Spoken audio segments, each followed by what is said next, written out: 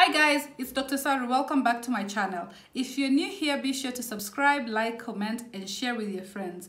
We talk everything alternative medicine and in addition to anything that is cool in medicine and the common ailments that are normally within us or with us. So welcome. For today's topic, we're going to be talking about the mango fly or maggot infestation in skin, commonly known in a medical term as cutaneous myasis.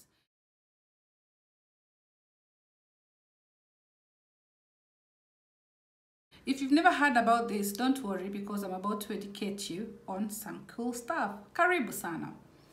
So what is cutaneous myasis? It's basically a maggot underneath your skin. How does that come about?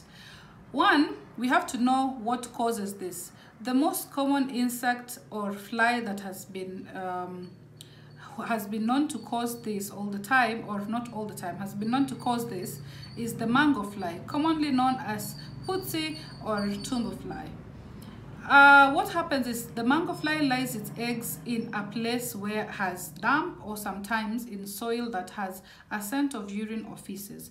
And when the mango fly lays its egg there, what happens next is the eggs take time and then they hatch into larvae. When they hatch into larvae, now they burrow in our skin. It's normally very painless. They burrow in our skin and they start to grow into a maggot. That takes about 2 to 3 weeks in our skin. And then after that, of course, an adult, and then the cycle continues on and on. You ask yourself, where are these flies found? They're mostly found in tropical regions. In our setting, they're found in Uganda, they're found in Tanzania, they're found in Kenya and South Africa. So now that we know where they're found and their life cycle, you'd ask yourself, how would I know that I have this? So the first sign is you'll feel pain, that particular area where the maggot is growing. And then other than the pain, it will start to swell definitely as the maggot continues to grow, eating your subcutaneous tissue. Then the next thing, there's redness or yellowness. It depends on when you notice there's something actually growing on your skin. There's normally a tiny black dot on it. That tiny black dot is where gaseous exchange happens for that particular, for the maggot. So another thing is a blister-like lesion or a boil-like lesion. We've all had boils at one point in our lives. And then there's normally itchiness. The other thing, which is normally very, very, very, very irritating, is the sensation of if something is under your skin. So sometimes you can just feel the sensation. Sometimes you might actually see the maggot wiggling around. If you have many of those maggots in your body, assuming maybe your all upper body or your back has it, you might experience things like fever or tachycardia. That means your heart racing very quickly or faster. So those are the signs and symptoms.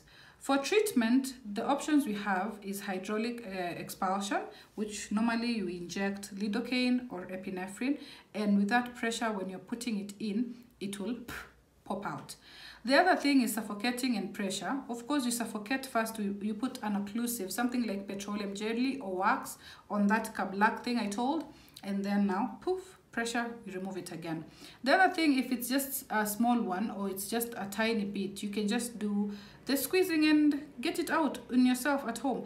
But of course, if there are many, you have to come in and then we'll do the procedure for you.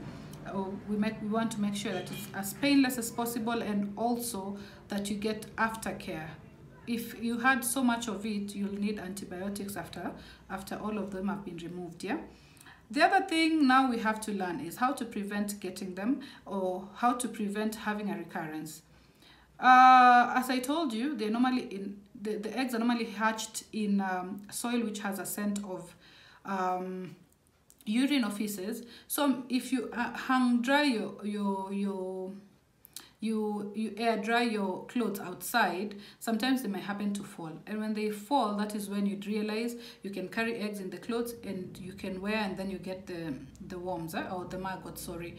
So one of the things that you can do to prevent is make sure your environment is always clean or fumigated, also helps. And the other thing, always iron on high heat your clothes before wearing them, especially the ones you just took from took outside from the hanging line. Until next time, I hope this video was actually very informative and you learned a few things and tips on how you can actually remove the maggots, and you shouldn't be scared thinking somebody did something to you. Until next time, it's Dr. Saru, and be sure to follow me on all my social media platforms at Dr. Saru Cynthia. Until next time, love and love.